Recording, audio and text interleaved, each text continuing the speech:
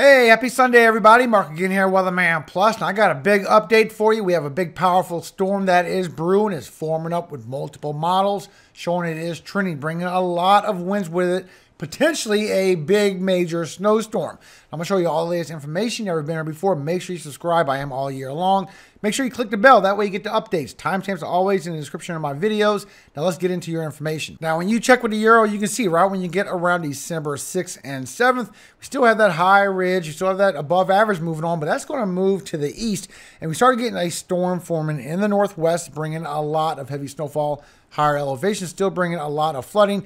But you can see right here, you get that little clipper that just moves through the upper Midwest, potentially bringing some snowfall with that, while we get a bigger trough moving in and building up a bigger storm, potentially bringing in freezing temperatures, maybe some snowfall. But you get a lot of tight isobars regardless of the snow, bringing a powerful storm, bringing a lot of powerful winds, and maybe a big snowstorm, very heavy snowstorm on the wraparound. You can see it here for Monday, going right past New England. This is coming for next week into the weekend, guys. This is a potential big storm brewing up. Now, it sounds a little crazy, but you can see the same thing with GFS. And this is literally right around 6 days, maybe brewing up some snowfall on a wraparound. GFS takes a little bit heavier with that, and you get it for the northwest. Then as you go Saturday into Sunday, you see it still brews up over here for the Ohio Valley, the mid-Atlantic, maybe over here for the northeast, intercoastal, but trending the same thing with both models almost in the same areas. Now this part could get confusing because anything past a couple of days, as we all know, can change. And you see right here for the next 10 days, it's literally about 7 to 8 days away before a potential big snowstorm. It will come from the northwest, be 2 parts, and we'll add up that second part right after the 7th. First part comes around the 4th and 5th, and maybe adding up to a lot of snow. But look at the difference between the Euro and the GFS just to see what potentially outcomes you can get. This is a Euro before, this is a Euro now, showing potentially that big snowstorm that I talked to y'all about last week when I posted that video about what could be coming around the corner. Look at GFS.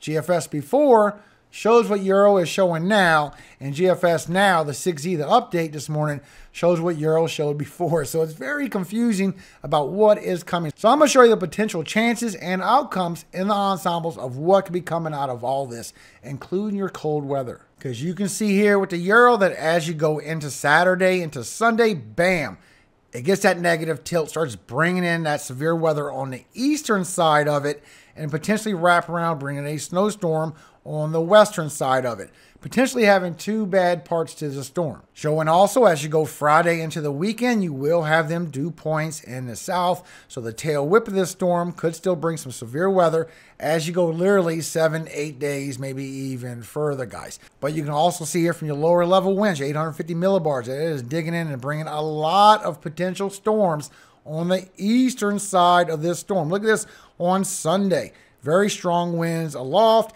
and that's going to bring in some damage of winds if that still holds true. Now, still showing it swinging all the way in, and I'd like to add to the fact that y'all remember early last week I showed y'all this with GFS hinting at a big storm coming.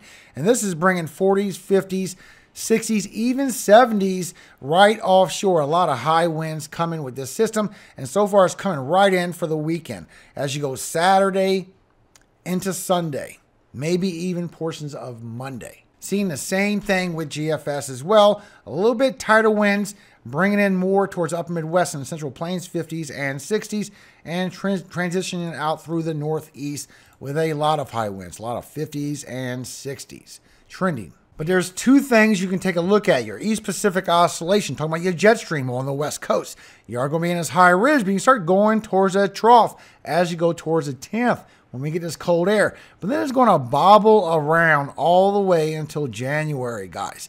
This normally stays right around the center of the U.S. from West Coast to East Coast with occasionally a southern touch of some cold air. This don't show anything far to the south. But you can also see as it's going into that dip that the AO, the Arctic Oscillation, you have a dip of cold air that is coming with that system, but it's still slowly pulling away after that. So we will stay somewhat above average for the rest of December and maybe even going to the beginning of January. Definitely still showing a warm up for Christmas, guys, and no big storm coming. Now, you can see this with National Weather Service when you go from the 10th of December through the 15th, that you are going to be above average still from the center to the East Coast. It is going to be weakening down, but you have this below average anomaly moving through towards the South Central. So let's take a look at this, because this part can be confusing. You can see here with the Euro that you start getting this a below average anomaly moving through as you go from Wednesday all the way to Thursday for all of the East Coast, especially all the way down towards Florida, while you got this above average anomaly forming up all the way into Canada. Now that's going to swing east. Then you're going to get that below average anomaly come in from the 10th and go all the way towards the South Central, towards Mexico, and stay colder with your temperatures, bringing a potential chance for a snowstorm to dip in. You can see it goes all the way to the 14th with that below average temperatures. Then it starts zinging out and we get that above average kicking right back in again. So I know this part can be confusing to a lot of people, because even though you have a very cold temperatures coming through, they're like, hey, it's above average. Let me explain this to you. So as you're going through, you can see all the way till Thursday, it really picks in some below average temperatures. You can see a legend down here on the bottom. All this blue is all maybe going a little bit more than 5 degrees below average, but all this green starts going past 10 degrees below average, what you normally get this time of year, all the way through the northeast. And for the New England with the purple, maybe up to 15 or 20 degrees below average for this time of year. Then you see all the above average temperatures going into the U.S. and Canada, going anywhere from 10 to 20 degrees above average for this time of year, because we don't have no big cold blasts coming through. Now you can see that sets in all the way towards the East Coast. And as we go from the 10th, we get that below average anomaly spiking down towards the South Central and Mexico. Now look at this. Even though it's a cold air coming down, this is not like that big freeze that I showed you about Texas a while back. I'm very proud to be the only one that announced that over a month early. People follow after, which is a good thing, but I will tell you what's coming early. And this is all 5 to 10 degrees below average, what you normally get for this time of year. Now, this is a classic El Nino setup where you have all this cooler temperatures coming through. Now, this isn't super bad temperatures. It's just 5 to 10 degrees below average. So it will be a little cooler, but it's not going to stick around. It's going to come through rather quick. So you can see that here from your temperatures as you go Tuesday, Wednesday morning. It warms right back up every single day. As you go into Thursday, then you get them very cold temperatures coming down into Florida and the East Coast, because you're going to be a below average. Usually you don't feel this like this time of year. As that swings through, and every single day is going to warm right back up. This is going to be overnight cool temperatures that's going to swing through with this system. Now, once you go through the 9th, the cold air is going to start coming in from the west. Once you come through the 10th, it's going to start making it all the way towards the south with freezing temperatures, a lot of 40s. And as you go all the way to the 11th, it goes towards the southeast.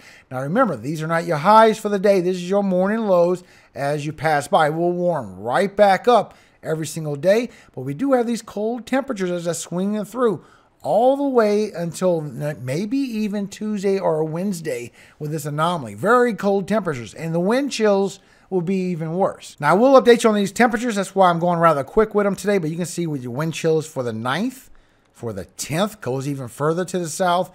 For the 11th, you really feel it in the south, especially with the wind chills, and for the 12th, it hangs around again. Now, this is classic what you normally see for an El Nino setup. We're in a strong El Nino and maybe even going to a historically strong El Nino, guys.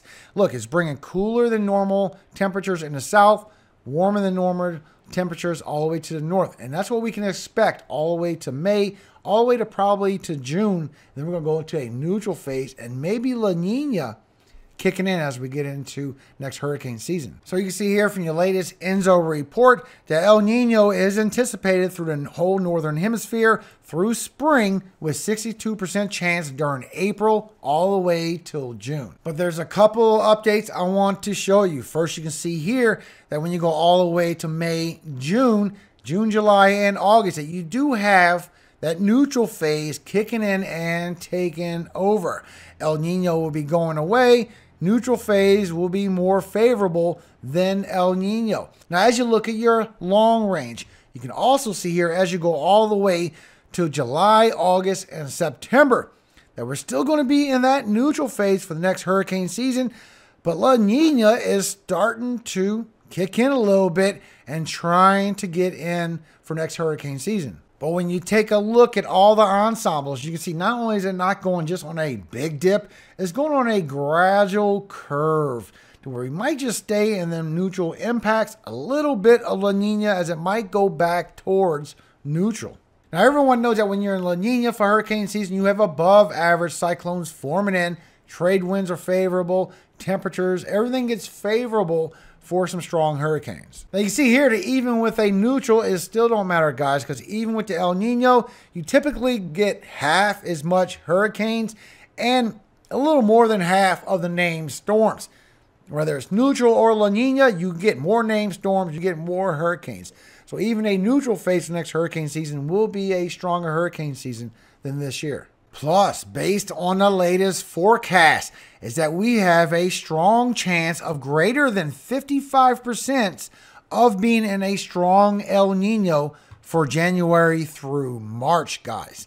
That's a strong statement right there. Plus, there's 35% chance of this event becoming historically strong El Nino passing through. Matter of fact, look at the update with the Euro control member on your potential snowfall. But as we get that cold air smashing all the way towards Mexico, the South Central, you can see maybe for the Four Corners, maybe for Western Texas, y'all might get some big impacts rolling through. But for everybody else, not a lot going on. So when we look at the transition, you can see all the way to the 10th, not a lot coming out with that snowstorm. As it moves through, it's going to hit the South Central for it, and then maybe raise right back up after that, all the way to the 20th, guys.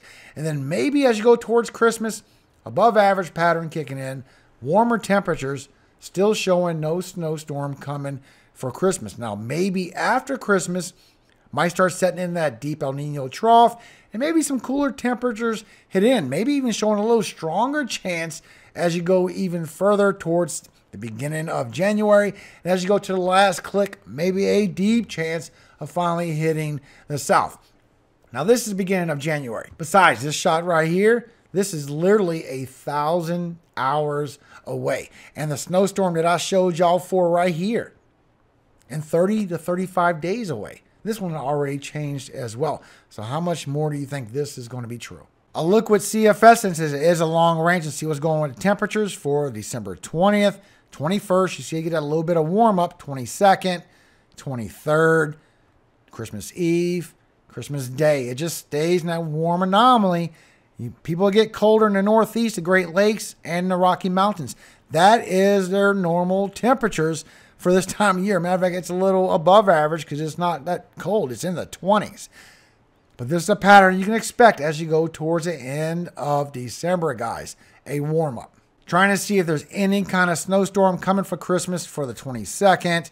It all warms right back up for the 23rd, for the 24th, and for Christmas Day. Nothing showing us any big snowstorm, guys. We're in an above average warm pattern. I could just be talking shenanigans now. Let's look through the ensembles. You can see here with all the ensembles all the way for 2 weeks, which we know changes anyway. Don't worry about these. This is your control member. Control member is showing you still going to get higher elevations in Washington and Oregon, Idaho as well, maybe even for Wyoming and a little bit of Utah maybe, but not much snowfall coming through, guys. As we add up for this next snowstorm, next 10 days, going beyond 10 days, what could be coming? You can see right here for your control member. We'll have a little clipper coming through, maybe bringing 3 to 5 inches of snow in that blue. All this gray is 1 to 2 inches. I tried checking for y'all in the South Central. I know y'all want a snowstorm. I'm from the South. Trust me, it comes like once every 10 years.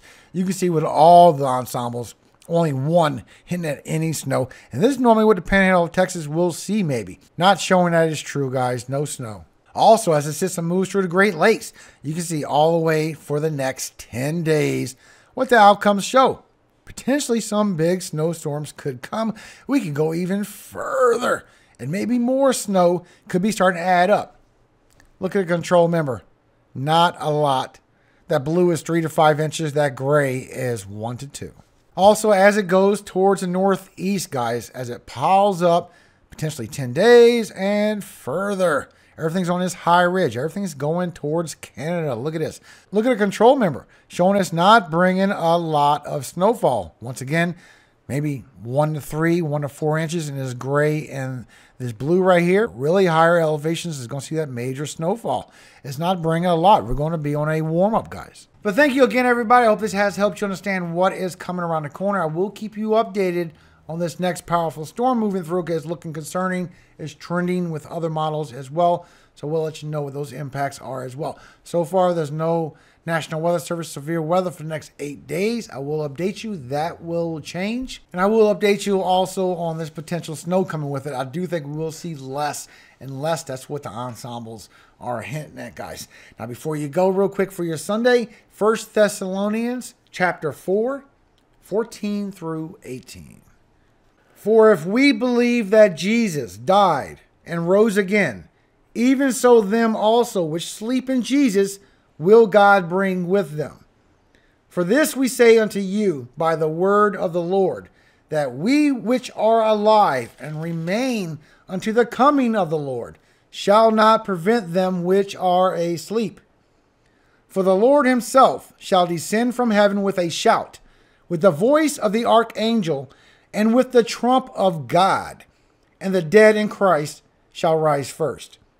Then we which are alive and remain shall be caught up together with them in the clouds, to meet the Lord in the air, and so shall we ever be with the Lord. Wherefore, comfort one another with these words. Amen. Have a great day, everybody. Remember, all glory always goes to God, our Father in heaven, Yahweh. And I hope he always keeps you safe every single day of your life, you and your families, and forever. Amen. Hallelujah. Amen. Have a great day, everybody.